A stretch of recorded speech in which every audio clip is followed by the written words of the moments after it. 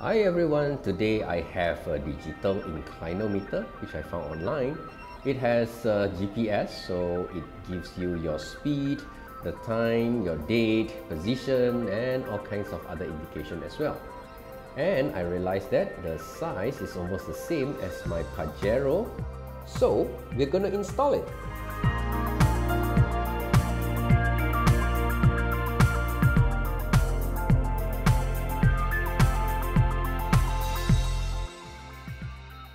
Okay, so the process is actually quite straightforward. First of all, you're going to remove these 4 screws that is holding this white cover to the front of panels for the meter. Alright, once that's off, there are just a few screws that are holding the individual meters, and take care of this knob as well. You can just slide it off before you remove the screws for the panel to lift the panels off.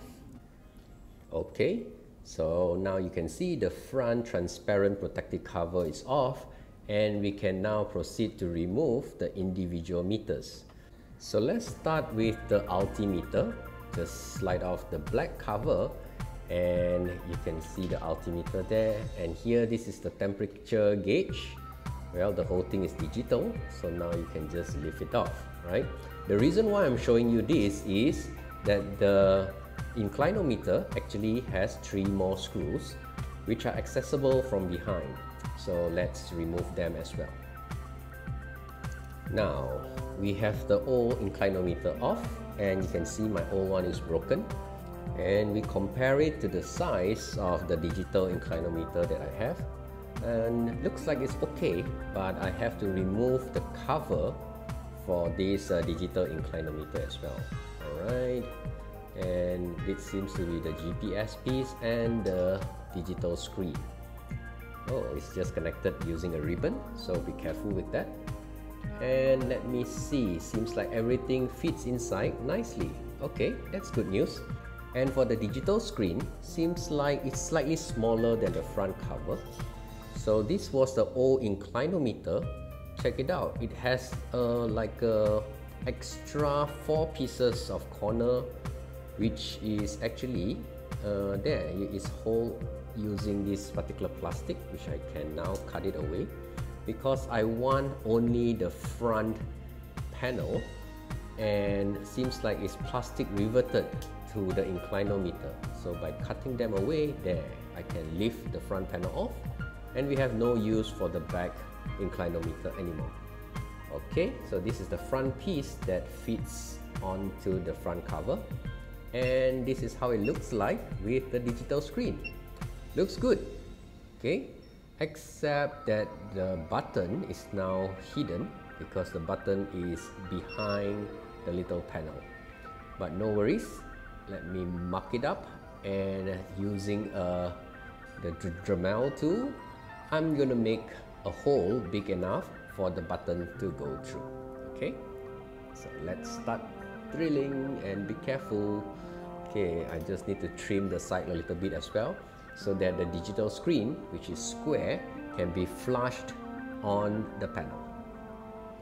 Okay, looking good. And the button, check it out, it's round and it's perfect, and this side is kind of flush as well. Okay, so I'm just going to use some industrial double-sided tape to fasten the digital screen to the panel, and also the GPS module to the digital screen. Okay, and let's boot it up to check it out. Alright, seems like it's working fine. The buttons are also okay, it's smooth. And now let's wire it up. So this particular cable is provided with the digital inclinometer. Although it looks like it's a USB, but actually the system can support anything from 5 volt up to 24 volts. So you can actually wire it directly to the power source. Okay, so I made the hole slightly bigger so that I can put the wire through, and now the entire digital inclinometer plus the panel is in. Let's put back the front panel. Seems like it's a perfect fit. Alright, okay, put the whole thing back into my Pajero. Yep. And seems like everything looks good. Power it up and it's working. Alright, so it will take a while for the GPS to lock and you'll get you the time and date and everything else. Okay, and let me see. Okay, the button seems okay. Slightly indented inside, but it's fine. Once the GPS lock, you'll get something like this. And let me bring you through all the function in the menu. So the boot up screen, you'll see something like this. The red big one is the date, and then you have your speed. Past time means how long the digital meter has been running. Distance means the distance since it's been running, and voltage is the current input voltage. So if you're using USB, you'll get like probably 5 volt, and usually for normal battery you get 12 volt. It's currently showing 10 volts right now because my battery is kind of weak. By pressing the menu lightly once, you get to the inclinometer. So to get it 0, which means to reset it, as long as your car is stable, you just go ahead and press and hold the button until you hear a beep and it will reset itself to 0. And I like it because currently it's kind of matched with the original inclinometer degrees. So it looks like it's part of the whole Pajero meter, but yet it's digital. And the next page is all about the current GPS. So basically how many of the GPS satellite that you've been locked into, and also the particular position, okay, stated there as well. The problem is right now, if you try to Google for this particular meter, which is actually the AUTOOL X95, you don't get much information about what's the GPS chipset or how many satellites can it lock into. However, so far the performance, I've been quite happy with it, especially for the price that I bought it. Like, I think it's just like around 25 US from online. Next is the speedometer, very big speedometer with the time at the bottom, the heading on the top right, and on the top left is actually the altitude.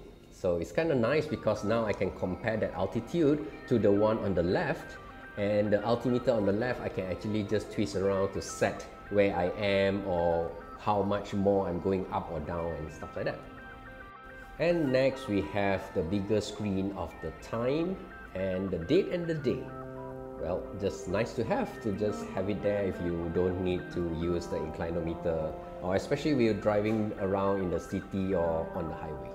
Last but not least, you have the settings page, which you have your language, the speed unit, speed alarm to set it when to give you an alarm if you pass that speed. The speed adjustment, that means it's just like calibration, and even some color settings, very little color settings on the data screen. Alright, and that's it. And here's the comparison of the old inclinometer to the new one. So it's kind of like a more modern twist to it. Alright, so thank you very much for watching this video. Do subscribe to the channel for more DIYs and check out my other videos as well. Thank you very much. Have a nice day. Bye bye.